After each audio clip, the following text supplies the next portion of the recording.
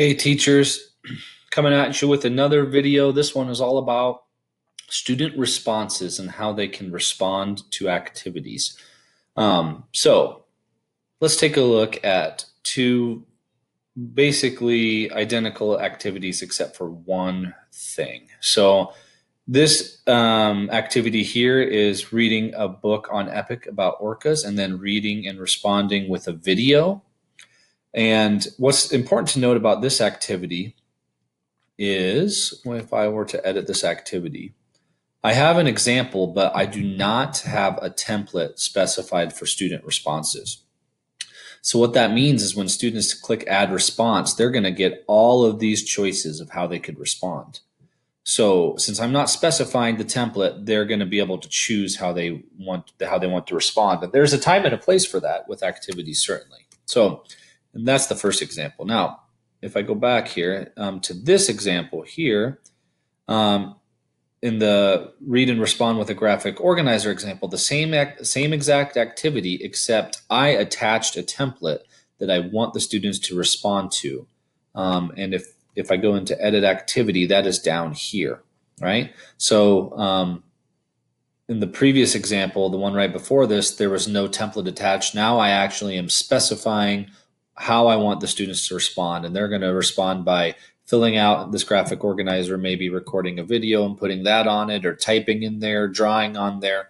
Any way that they can respond in the actual drawing tool is all the different tools that they could use. Okay, so now if I go back here and I'm just going to, let me go back to class. I'm going to assign both of these activities to a sample student.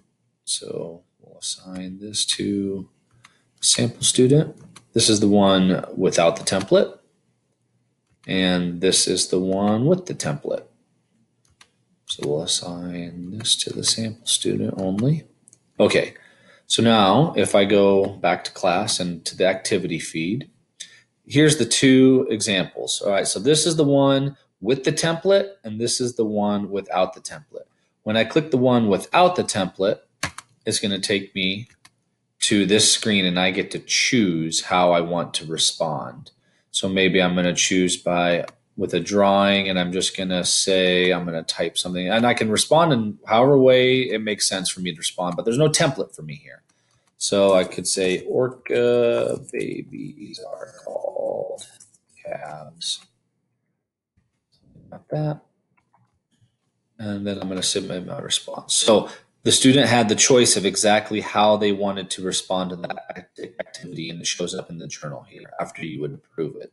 So if I go back to the activity here, now you can also see here that there's been one response to this activity, and I can click and I can see that response, and any of the students that hadn't responded yet would show up down here. Now, here's the example of the one with the graphic organizer. When they click add response, instead of taking them to that choice screen, it's going to take them right to this template for them to fill out.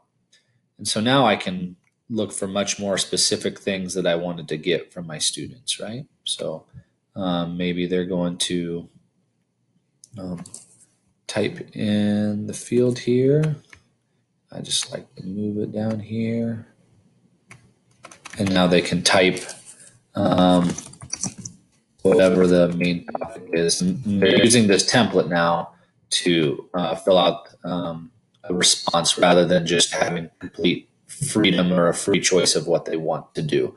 So really important to know this, to distinguish between what happens when you provide a template and what happens when you don't provide a template. When you don't provide a template, they're going to be able to choose how they want to respond to an activity. When you do provide a template, they are going to respond to an activity specifically using that template.